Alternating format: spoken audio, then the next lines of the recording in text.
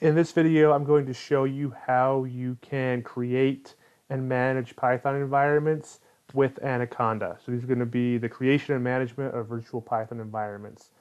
So we're going to use two different applications to do this. We're going to do it in two different ways. I'm going to go to my Windows and I'm going to search for Anaconda. I'm going to open my Anaconda prompt. And then I'm also going to open Anaconda Navigator. Oops, the Navigator here. Okay, and I'm just going to pause the video while these applications open. Okay, so I have Anaconda Navigator open. I'm not going to update right now. I'll just say no, remind me later. And I also have the Anaconda prompt open here. So it's actually really easy to create a Python environment using Anaconda. We're just going to simply type conda create -- name. This will be the name of our environment, and I'm going to call this CMD because of the command line, Py, and we'll call it 3.6. So it's going to be Python 3.6, and then we need to give it our Python version, which will equal 3.6. So once we do that, we're going to hit enter. And it's going to take a minute, and it's going to go through, and it's going to create our installation. It's going to install these new packages. So I'm going to say yes to install these. And it's going to take a minute to download and install everything. So I'll pause this while this continues. Okay, so our environment is finished creating. You can see that that's done.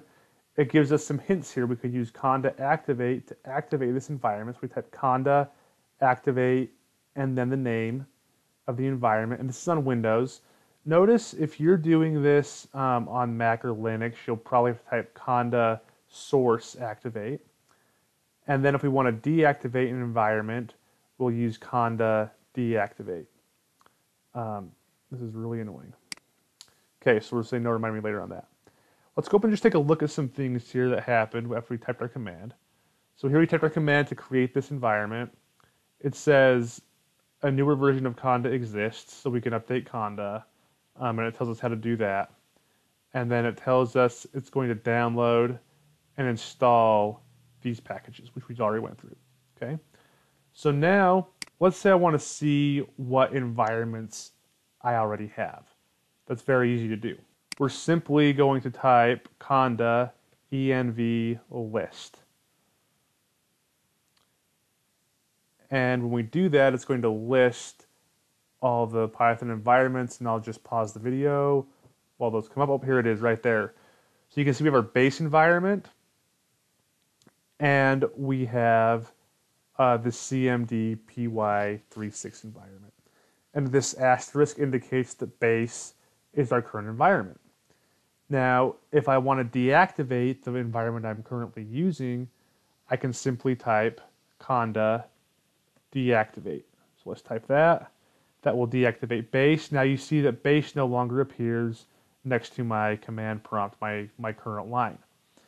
So now I can type conda env list, and it will show me my environments again. This time base will not have, oh, base still has the asterisk. It is still the active one because we have to have one active. Okay. So now let's activate a new environment. And if you'll remember, we had a hint up here. We just type conda activate the name of the environment. So we can do conda activate CMD Py36 and hit enter. And now I get CMD Py36 right here. And if I type Python, then you can see that I'm running Python 3.6.10. Okay. And now let's do conda env list and see if our asterisk appears next to our current one. And you can see that it's switched here. So now let's do conda activate base and switch back to our base environment. Let's type Python again here. And you can see that this one is using Python 3.7.4.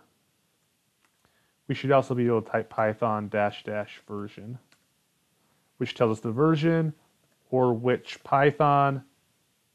Oh, that's not going to work with this command prompt right now. But it gives us, if we do Python -- version, we can get the version of our current prompt, of our current environment. Sorry for that. Okay, so now let me show you how you can do this graphically. Oh, one more thing I want to point out. When we created this environment, let me go back up to where we created it. Or sorry, we can just do where we list it. So if we do conda env list, it will tell you the location of these environments, which is important to know. So you can see we have, this is in the Anaconda 3 folder, and this is Anaconda envs folder, and the cmd.py folder. Or this is the name of the environment. Okay, so let's go over to the navigator now and create one of these graphically. So we can come over, we can click on environments, and you can see that it lists all the environments that I already have here. So it has base and it has CMD Pi 36. And you can see that this tells me this is the active environment. Okay. And we can just go back to our command prompt to confirm this, that indeed base is the active environment. Now we can come down here and click create. So let's make a new one and we'll call this nav because it's a navigator. And let's make this we'll make this 3.7, nav 3.7.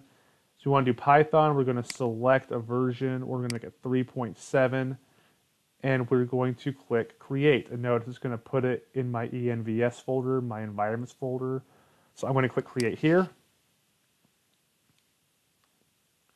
And it's going to take a minute to create that.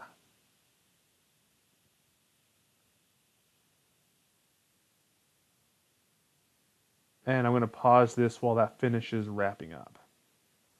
Okay, so it created that environment and it made that the active one. So let's go back to our prompt and just type conda env list.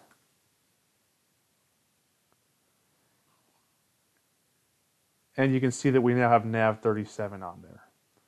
This keeps asking if I want to update, and I'm going to say no, remind me later again. Okay. And so I'm going to click on this play button here. I can open in the terminal. I can open it with Python. Okay. And so there you can see that we have these environments. Now let's say that I created an environment by accident. I didn't want to have this nav right here.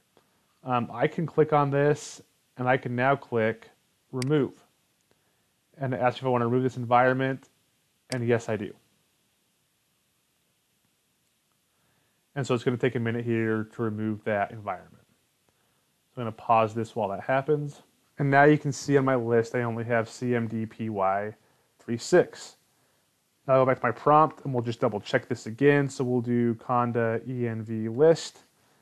And when this happens, you'll see that nav 37 will no longer be listed there. Just like that. Okay, so now let's say I want to remove CMD Pi 36 using the command prompt. I'll show you how to do that now. And we simply do that with conda env remove -- name CMD py 3.6.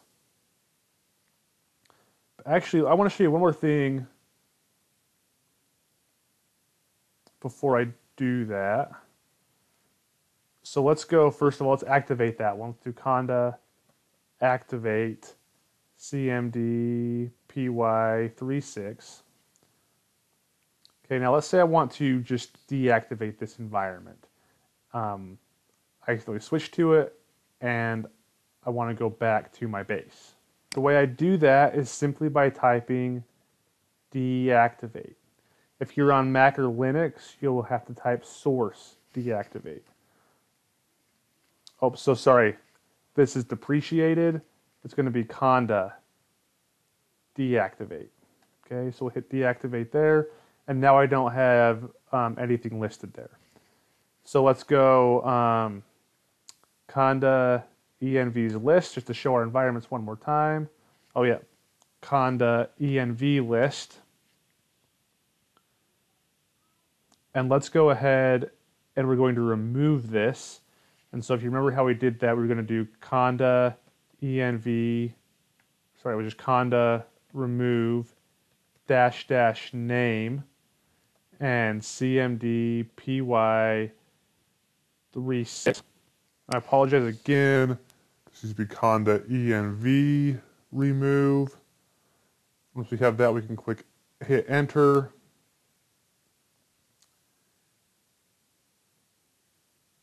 And that has removed the environment. So let's just do conda env list.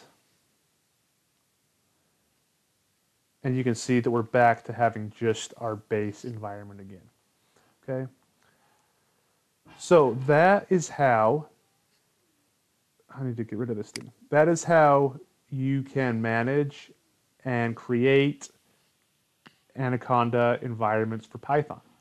Hope you enjoyed this video.